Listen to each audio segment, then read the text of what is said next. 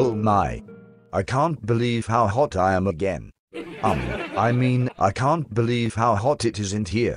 You look rather hot as well, Victor. Good Lord, Mr. Bushes.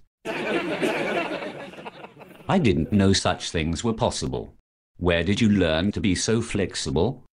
I went to the Sally Struthers Academy. I majored in taxidermy and took a minor in girls' gymnastics. It really helped in my private investigator days. That's all behind me, now that you've made me an honest man. An honest woman. Not so fast, Clay Bushes. I just wanted to test my handiwork and make sure that all your parts are functioning correctly. I'm a consummate professional, you know. But Victor, we had such a wonderful night together.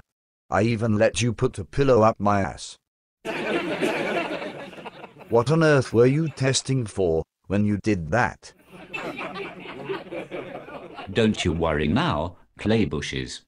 Leave the science to your doctor.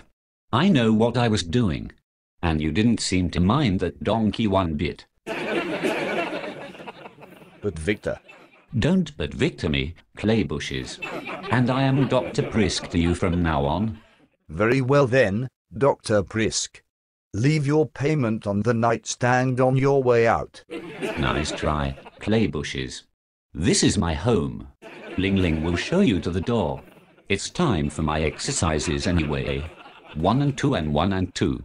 1 and 2 and 1 and 2. Ling Ling, is it? Some things never change.